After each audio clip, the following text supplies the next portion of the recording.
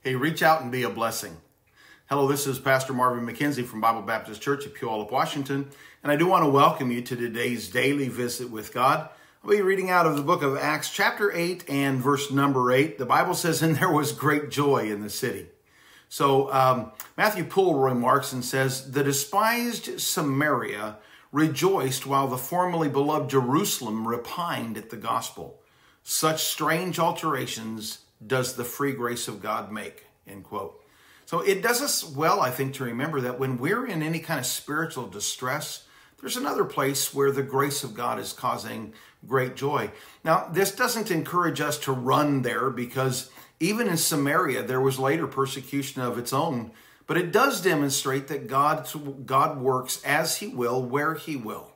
The saints in Jerusalem were not in these straits because of sin which they had done, but as a course of God's work in the world. We need not depress ourselves that our state is somehow due to our displeasing God, unless God has shown us that that's the case.